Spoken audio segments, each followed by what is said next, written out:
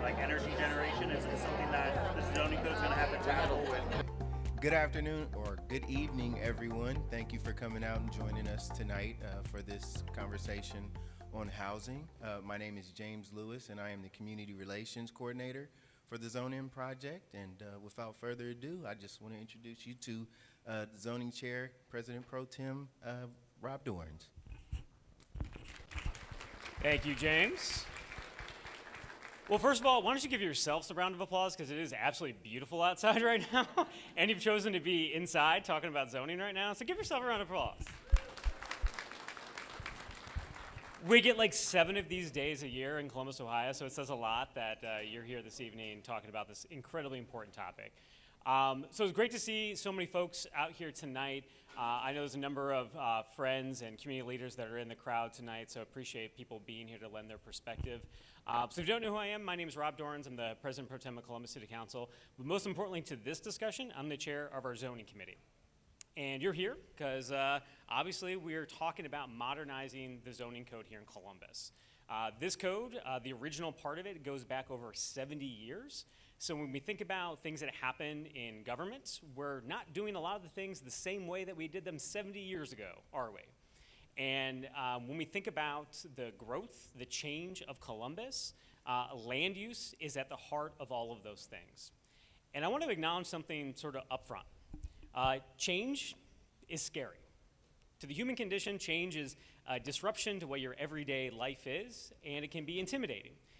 It can be, uncomfortable.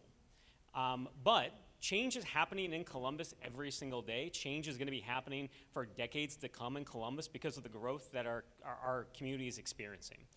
So really, we have to change with it. And when we think about our land use policies, those are at the heart of what Columbus is going to be 5, 10, 15, 20, 30 years from now.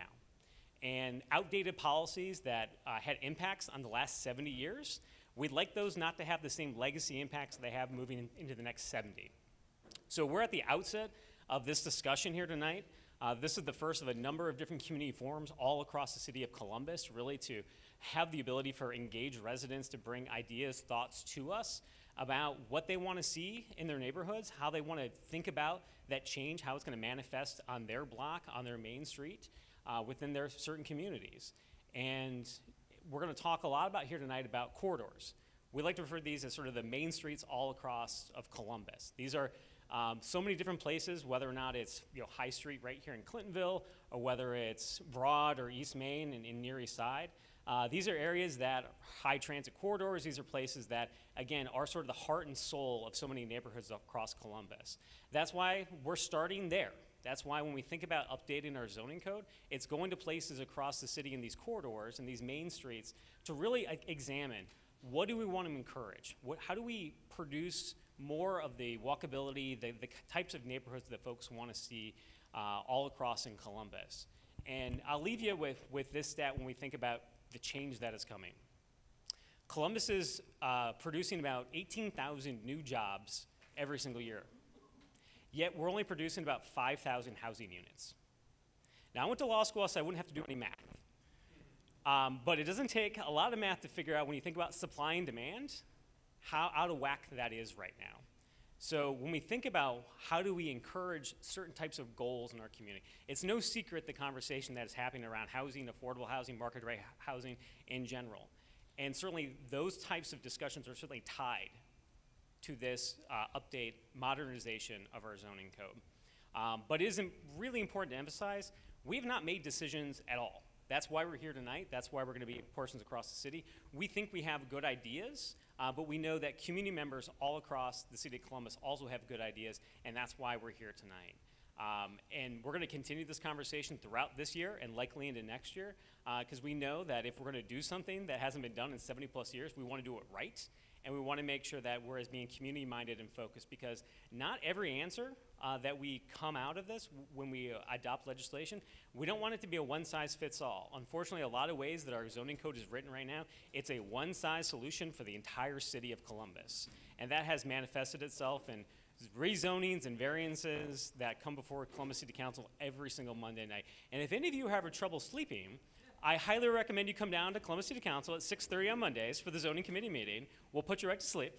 But it is unsustainable, the amount of thousands of variances and rezonings that come through because of the growth and change of our city.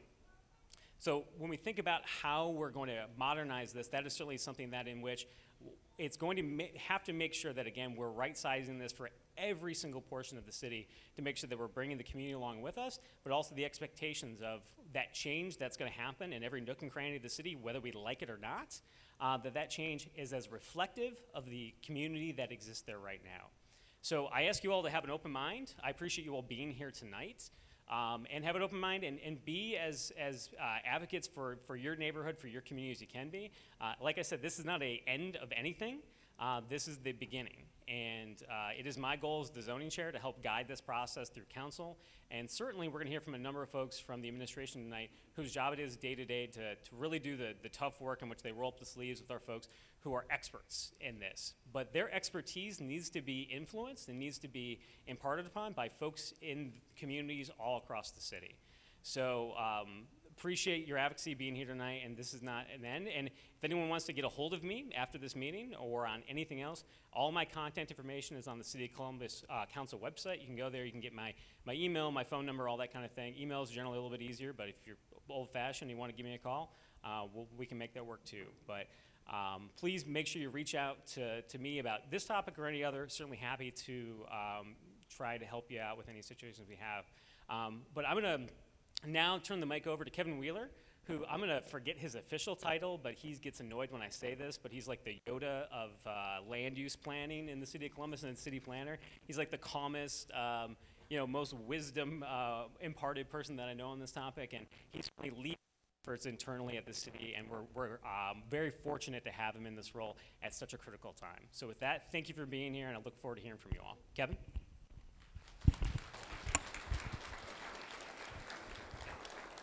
Thank you, Council Member.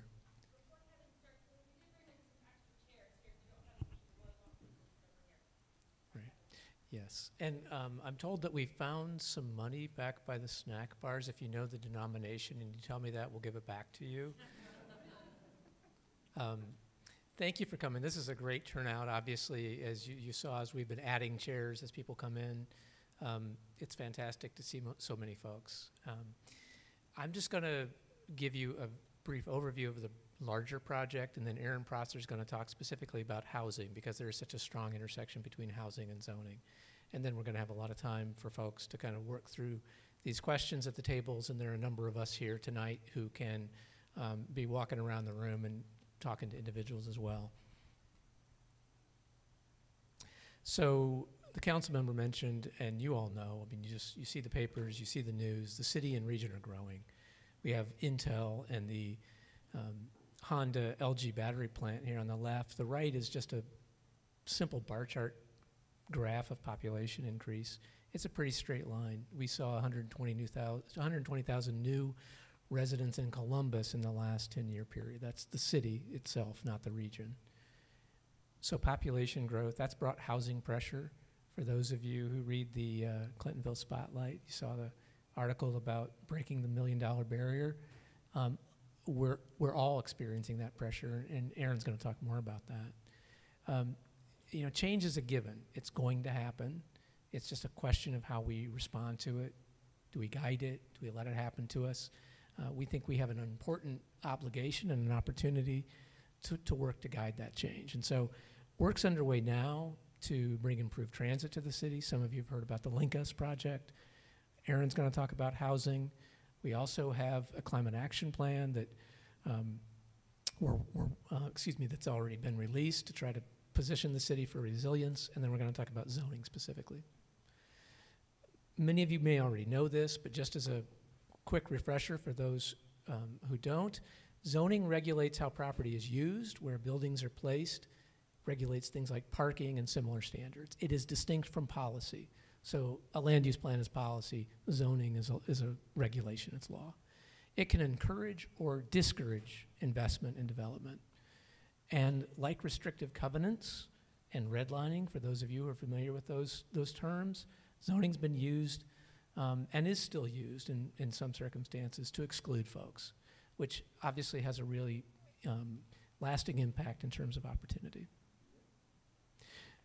Zoning equals a map plus text. It's a two-part thing. So every property in the city of Columbus, and there I think are 290,000 of them, give or take, is zoned something. And you look at the map and that tells you what it's zoned.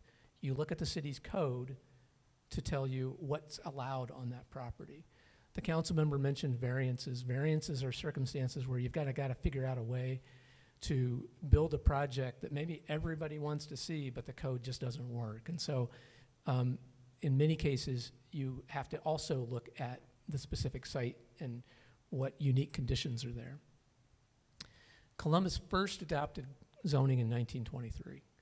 At that point, we had 5 land use districts. I think we have close to 50 now. There was no parking requirement. The lowest height limit was 50 feet. It was a very simple code.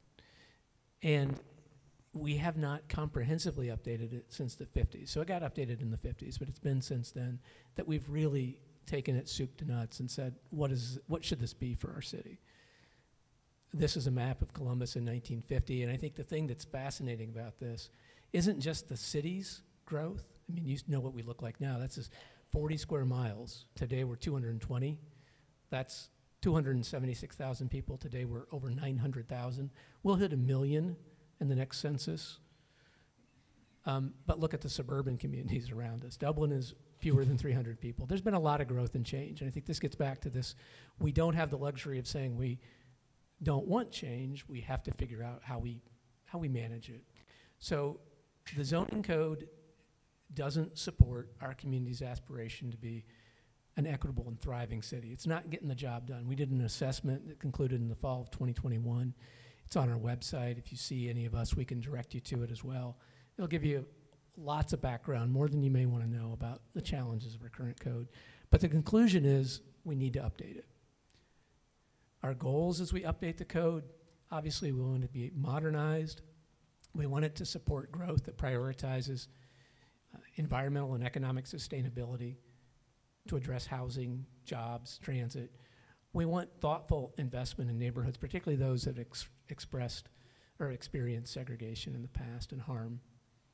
We want to guide design and development of our main streets, because we know that design is an important part of this question. And then we want to do everything we can to make the code and the process as fair and predictable and accessible as possible. So where do you begin? It's a big city. It's a complex code. So you can't do everything at once, so we're starting with the main streets of our community. And I'm using main streets sort of as a general descriptor. These are places we believe where improved transit, housing options, and jobs can be focused. These are places that have infrastructure now. These are places that are largely suited for change. Community plans across the city recognize the importance and the role of these corridors. But the current zoning represents a lot of barriers to seeing what you all want. Folks say something as simple as a coffee shop occupying a vacant building.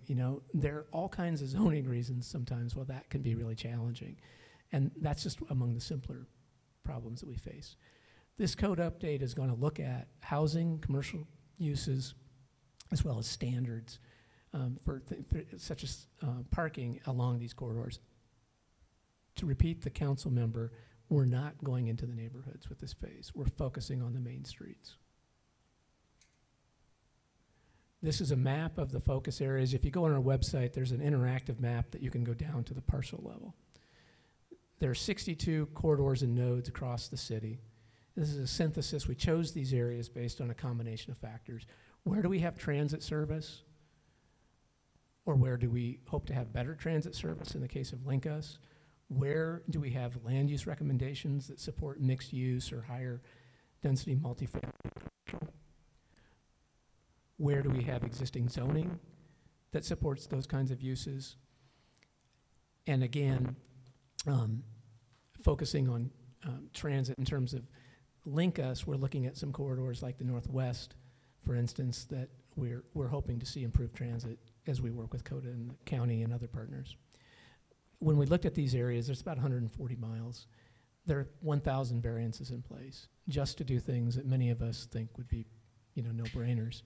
That's not a sustainable pattern, and that tells you that the base code is problematic. It's also the case that 80% of these areas have a height limit that's the same as a single-family neighborhood.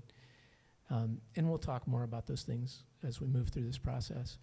But I think the main thing to recognize is that this is a start, not an answer. We don't have a proposal at this point. There's going to be a lot more analysis, a lot more community conversation before we move to a proposal stage. At this point, I want to introduce to you Aaron Prosser. Aaron is the Assistant Director for Housing Strategies for the city and a city planner who has lots of experience with the intersection of housing and zoning. All righty. All right, good evening, everyone. I want to start, you guys are here to zone in on housing, right? This evening, that's kind of the focus of things that we're going to talk about as it relates to this effort that we're all undertaking together to update our zoning code in the city of Columbus. And what I'm going to start with is just talking about the challenge that we're facing, right? A lot of the things you guys have heard and is kind of part of our conversation we're having, not just in the city of Columbus, but in the region in total, about the changes that are here in our Columbus region and what that means for all of us and how we're going to do it better than our peer cities, right? How are we going to be the region that really gets it right and allows ourselves to economically grow, but also accommodate all of our new neighbors and make sure there's places for our existing neighbors to be as well. And the zoning code's a really important part of that, but I'm going to talk about some of the other ways we're going to be addressing housing as well. Get my clicker. And so, I think this is a stat the council member referenced earlier. One of the things I hear in my travels sometimes is if we just stop building so much housing, we wouldn't have the population growth we're seeing. That's some feedback I get oftentimes. And what's really driving our population growth is this incredible set of opportunities that are coming into Central Ohio through the jobs that we're adding, not just in the city of Columbus, but in the region in total. Those opportunities are bringing folks not just from inside the state of Ohio, but now outside the state of Ohio, coming to our community, looking for those opportunities, and they will need a place to live. And so as we think about how we accommodate those new folks and preserve the folks that we have in our community, those are some of the things we're going to talk about. We add about 2.5 jobs, and we're only adding one house. In the best case scenario, if we were keeping pace, if you look around the country, we want to be adding about one house for every 1.5 jobs we add. And that would be a really comfortable pace of making sure that we have housing for these new residents. Because we've been underbuilding for so long, we're really looking forward as a region, and this is not just within the city of Columbus, but as a region, we need to be adding close to 1-to-1 at this point to make up the ground that we've lost in the last decade of underbuilding and to make sure that we're accommodating the new folks that are coming into the community. This is a really important slide. And what we have in Central Ohio is a challenge for some of our residents, right? We're seeing folks that are not able to enter home ownership because the price points are getting high and the inventory is getting low. Those are challenges faced by some of our community members. There are also people in our community for whom this is a crisis, right? There are folks, the most vulnerable among us, who are facing longer stays in our shelter system because we cannot find them a unit. They are facing evictions more likely than any time in the past. Every month I get an eviction update, and it is high. It is the highest it's been every time I get that email, every time. We have the amazing emergency rental assistance right now, which is keeping a lot of people housed, but that is not a good condition that we're seeing. And so as we think about the housing challenges, not all of us are immediately feeling the impacts of the housing scarcity that we have in our community, but to be clear, lots of folks in our community are feeling it and are having those impacts really part of their day-to-day life. I think this is really important. I'll talk a little bit about it a little bit later, but what we want to talk about is that housing is affordable in Central. I'm back. Housing is affordable in Central Ohio. We're going to talk a little bit about what affordable means, but what it means is that you and your family are not paying more than 30% of your household income on your housing expenses. Ideally, probably a lot lower than that. If any of us did our personal budgets, we may not be hitting that 30%. 30% is really where you're going to start making sacrifices. The inability to pay for childcare, the inability to have reliable transportation, other challenges for your family. So we want to keep that number under 30%. But I don't just want you paying less. I want to make sure that you have options throughout the region, right? We want to make sure that you and your family get to choose where you want to live based on what you need. You want to live close to your in-laws because they help with childcare, you should have a place. You want to live in a particular school district, you should have a place. Those are options that we should have extended regardless of whether or not you're the CEO of a company or a social worker in our community. I also want to make sure that the housing meets your family's needs. It is not affordable if you're paying less than 30%, but you are doubled up with your sister's family. That is not what we mean by affordable. We want to make sure it meets your family's needs as well. And then finally, we can't ignore the ways in which housing is our primary way to build wealth in this community, right, in this country. As we look at the opportunities for home ownership, it's slipping away from us. And that is an impact felt by a lot of our young people in our community that are starting to think about home ownership and looking out into the price points right now. They don't have a lot of opportunity. And so now I'm going to switch gears a little bit and talk about the Columbus housing strategy and kind of where zoning fits into that piece, because there's a lot of other things going on. I think we all want to be really clear that zoning is not the solution to our housing crisis. It is a key part of our toolbox, but it is not the thing that will solve housing. And so as we look across, we want to think about all the opportunities we've got. And the first thing we're going to do is we're going to build, right? Again, back to that underbuilding we've done for the last decade, we need to find a place for all these new folks that are choosing our community. We're going to talk a little bit specifically about how that impacts our neighborhoods. We want to make sure we have a diverse set of housing. There's always a point, I'm going to do it kind of early this evening, where I throw my own mom under the bus, right? She is living in the house I grew up in. My brother and sister and I have been gone for 25 years. She stayed in her house not because it fits her needs or makes sense for her right now, but that's where her social network, that's where all her friends are, that's where she wants to be. But she lives in a 1960s subdivision. Every house is just like hers. There wasn't another option. There wasn't a place for her to go. And so now she's in a house that doesn't make sense for her. And there should be a family in that house, right? She should have had the opportunity to move to something that made sense for her and allow a family to come back into that house. So we're going to be building. But building alone isn't going to do it, right? We can't just focus on the overall supply. We have to be targeted as well to make sure some of the most vulnerable in our community, some of the folks that we want to make sure have a place in our community, have a place. And one of the things we're going to do is preserve. And this really falls into three categories. One is our low-income homeowners, right? They are vulnerable right now. I think we've all seen the ads or the articles coming out with the auditor and the impending increase to all our property taxes. There are folks in our community that will not be able to absorb that increase, and they will lose their housing. That is a real thing, and as we look at the opportunities to work with our friends at the State House to deal with some of those property tax implications, that's really important. We also have our renters, where they are unstable right now, right? They have a landlord that may want to bump their rent, by 100% out of the blue. And how do they maintain that? How do they make that up? How do they stay in that unit? Again, we have amazing things like emergency rental assistance right now, but how do we look at a longer-term structure? And then we want to preserve the existing affordable units in our community, right? We've got things in our community that are affordable now, but for a renovation, but for a change of hands, we're going to lose those units. We're going to invest. I'm sure a lot of you guys are aware the Columbus voters voted in November to allow the city of Columbus to borrow up to $200 million to support affordable housing. And we're going to talk about what I mean by affordable housing, but what it is a public dollars go into a project so that we can make sure it's income restricted, so the family that's in that unit pays no more than 30% of their income, and then secondly, that it's protected for a long period of time. So we're going to be using those $200 million over the next couple years to just add new units into our community for those families. And then the final piece is just include, right? We have to look at how, not just in the city of Columbus, but in the region in total, that there are those economically diverse communities, right? That again, regardless if you're a CEO or a social worker, you have a place in our communities, and that's really important. The top bullet point is the one that we're focused on right now, and that's really looking at our regional partners, not just the other jurisdictions in the suburban communities, but our private sector as well as our nonprofit sector, and how we can all come together to think about a regional solution to our housing challenges. So that's the big framework, and there's lots to do under that framework, right? There's things that City Council is working on. There's things that our partners are working on. There's a lot of work going on around the housing space right now. And as you can see, we've circled just the one piece in this list right stay over here. See, I want to point at things. That's my challenge. Okay, I'm going to stay over here.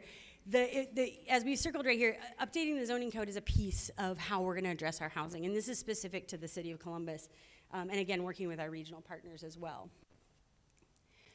So I mentioned earlier we're going to talk a little bit about what we talk about when we talk about affordability. This is a terrible graph, especially for those of you in the back, and I apologize. This will be available on the zoning website, so if you guys want to take a look in greater detail. But what we have is a list of area median incomes. And what I've got are the individual incomes for families in our community. These are 2022 numbers. We will get 2023 shortly. but really looking at what we mean by who we need to serve in our community.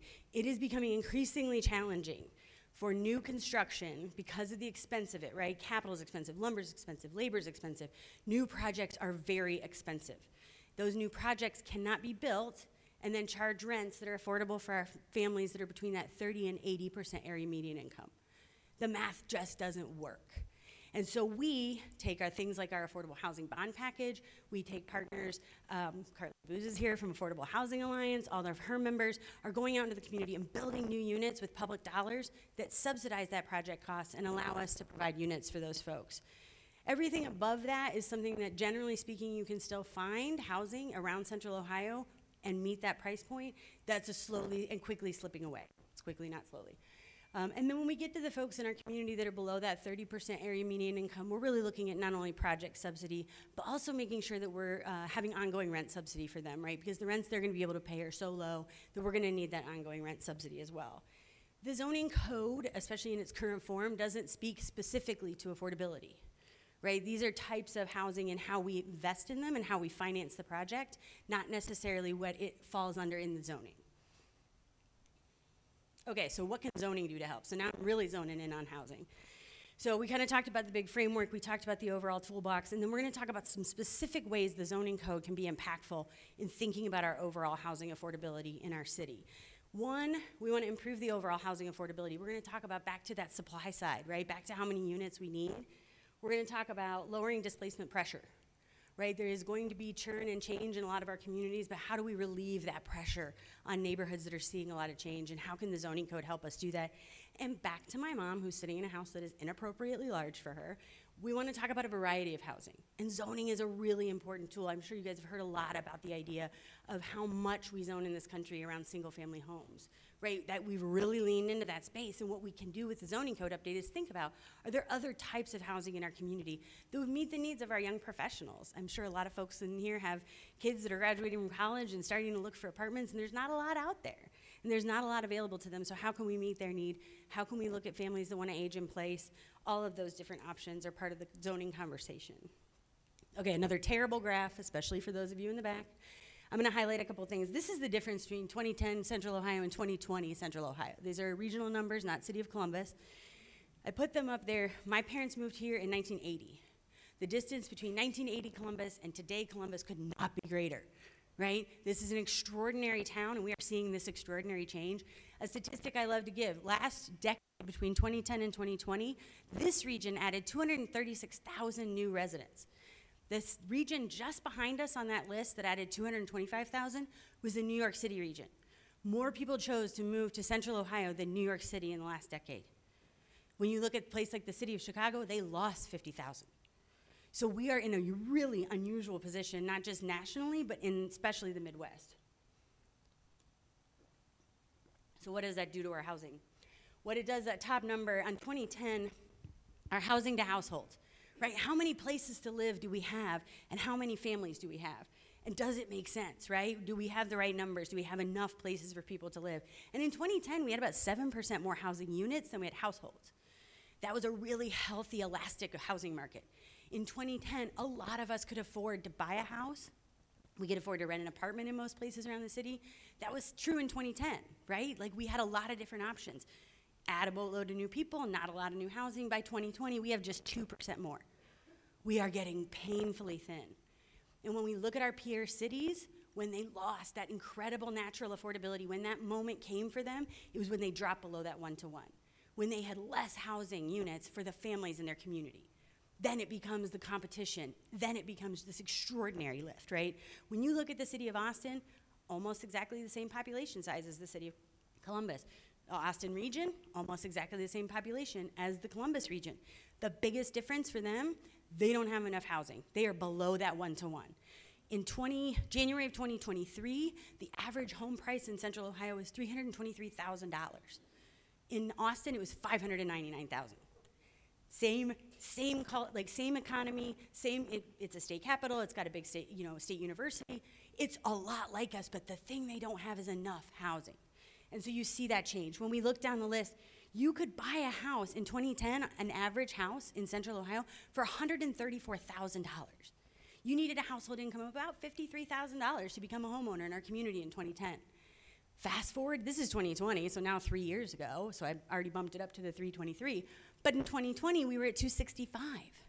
You need a $103,000 household income to buy a house in our community today. Almost half of our families in this community do not make that much as a household. So there's half of our community that can no longer afford to get into home ownership. That's a problem. Okay, take my sip.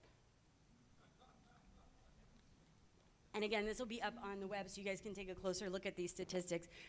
But things have changed. They may not have changed for you or your family because you have stable housing, but things are changing and they're changing rapidly. So let's talk about displacement pressure. So I've got 2 corridors here, right? Because we're talking about corridors, right? That's where we are in this process. Phase 1, we're going to talk about corridors.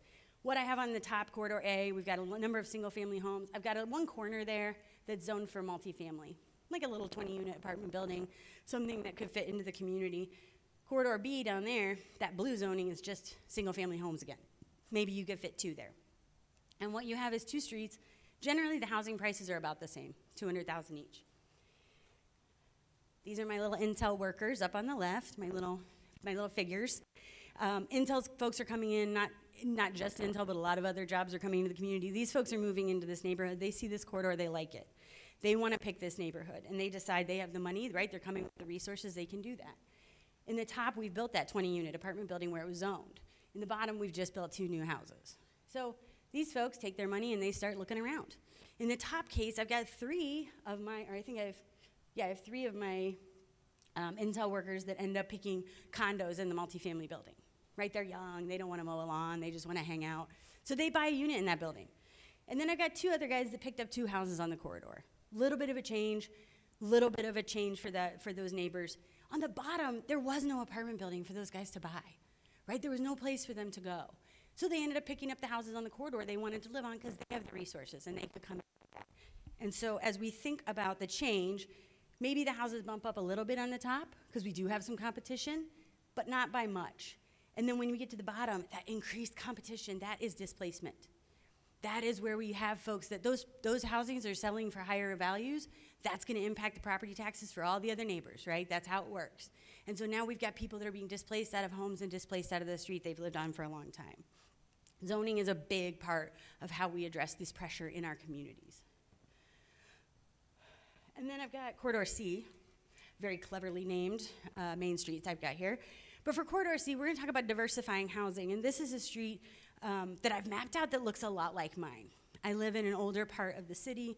We have a lot of naturally different types of housing in our street, right? We've got some duplexes, I've got some rentals, I've got one of those little 20-unit apartment buildings that was probably built in the 60s.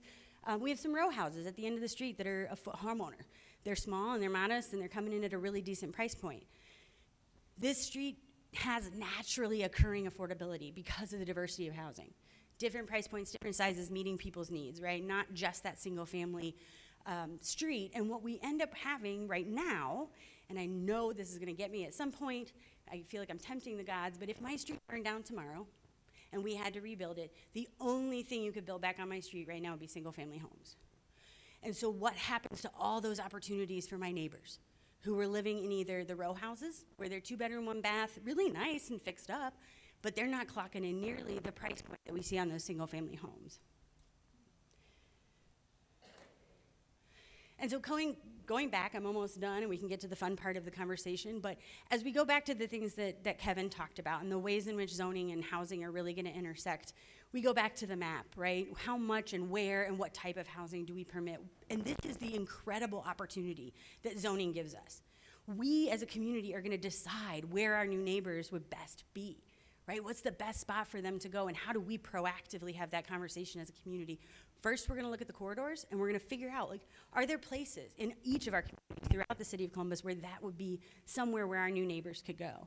We talk about and we use density a lot, but what we're talking about when we talk about density is places for people to live. And that's what we wanna make sure is available, right? So your kids can come back into your neighborhood. They can enjoy the type of lifestyle that you provided them. All of those opportunities are slipping away. The process, I'm sure you guys are well aware, as council member mentioned, by the time you get to the city council part of the stop, you're probably, as of last year, you're probably to get residential rezoned in the city at about an 8-month timeline. That's time, that's money. There are boatloads of projects that never make it to the council member's docket, right? Because at some point they can't afford to make that project go all the way through. It takes too long, it's too expensive, there's too many people, designers and architects and engineers they have to hire to get that ball across the finish line. That is a really big challenge for adding supply to our community. And then the final piece is just the standards and regulations, right? How do we, not just the use, but how do we look at things like setbacks and other components of the site that help us add a little bit more of the density in our communities? I think I'm almost done. Ooh, okay, we're at the Kumbaya slides now. I'm gonna finish it up strong. So this again is probably a little bit hard to read, but what I wanna talk about here, this is my housing balance slide. Again, we talked in the beginning about how zoning is one tool in our toolbox to help us deal with the housing issues we're facing. At the top of the Venn diagram turned into a flower, we've got build enough housing, right? We've talked about that a bunch tonight. We need the supply, we need the new units. That's really important. On the right-hand side, we want to make sure we're including affordability in all our communities, right? That's something that's really valuable. On the left-hand side of the thing, we want to make sure that we're housing our most vulnerable, right? We want to think about housing justice. We want to make sure that we're putting in protections. The work that City Council is doing, that's all really important. And on the bottom, I think what's really important to all of us that love Columbus is we want to continue to see Columbus be a great place. Great neighborhoods and beautiful streets and things that we love about our communities. All those things are fair. Not one of them can be the only thing. We have to strike a balance, and each tool helps us do different things. But our job as a community is to figure out how to balance all those different things at the same time. We cannot lean into one of those bubbles and that be the only thing that we're passionate or fighting for around housing. We have to walk and chew gum if we're gonna be the first region to get this right. And then my final Kumbaya slide, this is a come-together solution. Again, I've talked tonight about what the city's doing. There are a lot of partners in this room that are working on housing and thinking about all the challenges we're facing. What you see up there is also the role of the community, right? And the important role that you all have. The fact that all of you, to council members' point, have come out on a ridiculously beautiful evening to talk about zoning and housing is really hopeful and makes me feel really good about the community part of this wedge, right? And how do we get all our partners working together so that we can be a place that grows economically, that adds jobs and has this really attractive place for people to come and move into our community, and be a place where all our families can afford to live, and be a place where you can be a barista and have decent housing, safe and stable, where you can be a social worker, where you can be a nurse. All those things are risked right now. The folks that are serving our health care, the folks that are serving us and checking us out at the grocery store, those are the folks that are next on that list of being in crisis. And so how do we come together as a community with all of our different partners to make sure that we're the community that gets it right? And I think there's a couple more slides. I think Leslie's gonna come up and talk about things. So that is and I think we're gonna do a little bit of conversation and activity around it, but again, my name is Erin Prosser. I'm the Assistant Director of Housing Strategies for the City of Columbus. I'm happy to talk to any of you about any of the other parts of the process that we're working on and things that we're undertaking as a city, and appreciate everybody's time and attention tonight.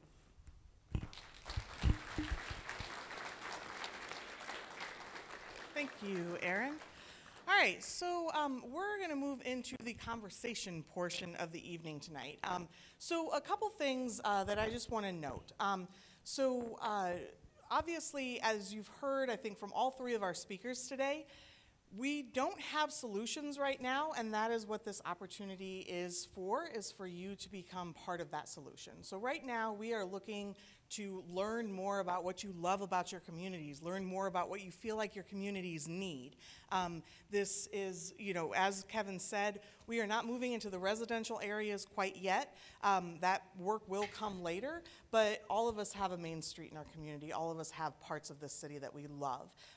This is not limited to the Clintonville area or even the north side of Columbus, and so, please think broadly as you're going through.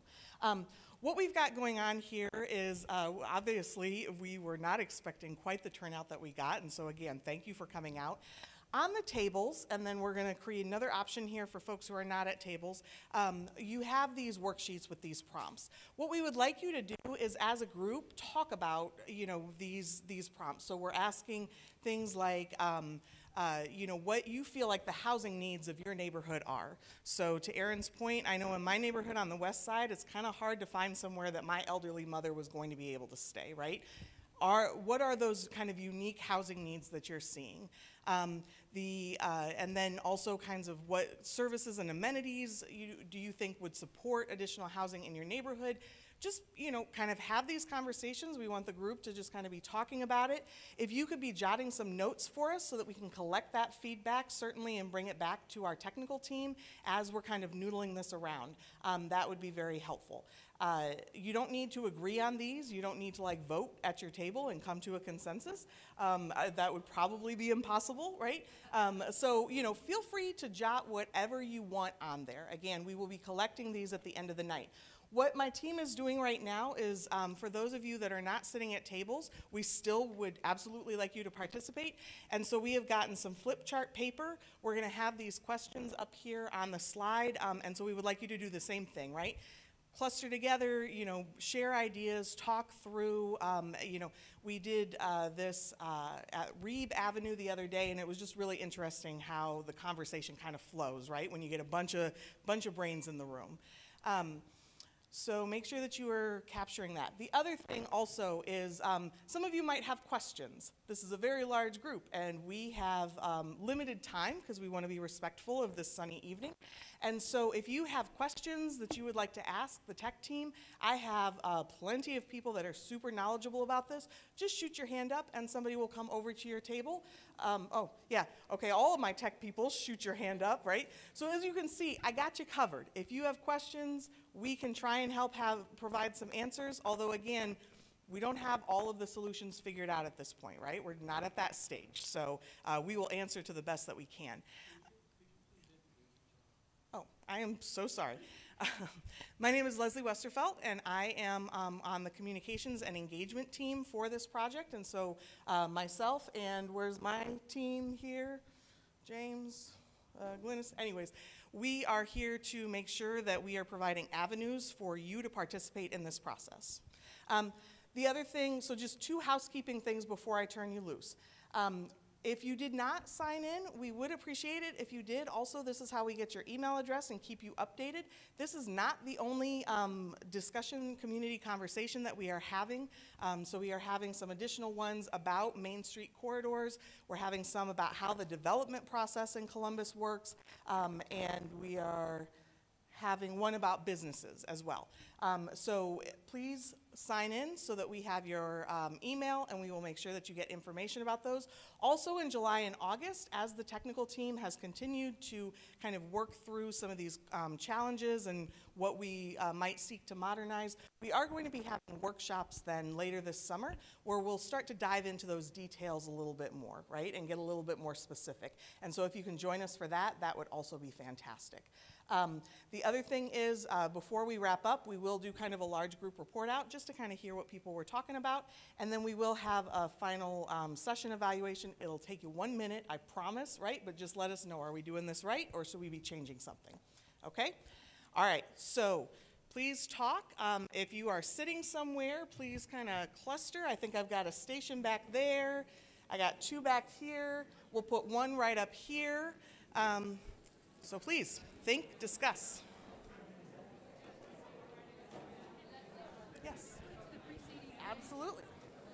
So, then why can't Columbus doing that? She'd be on your list. I want to see retail on the ground floor. The lots, you're pretty restricted on high street service. the actual number of jobs in Residential higher density. What are the things? Are there like a report